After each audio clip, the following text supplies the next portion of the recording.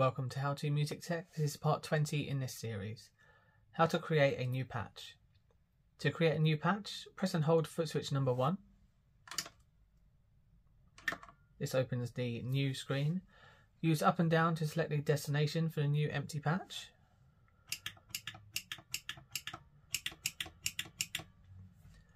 And then press enter using the memory effect foot switch. If you want to cancel this, select cancel instead. We'll go ahead and press enter.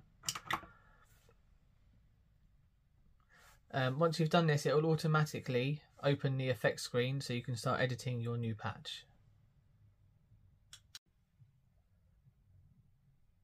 Thank you so much for watching. I hope you found this tutorial helpful. If you did, make sure you give it a like and be sure to subscribe for more videos on this unit and others to come.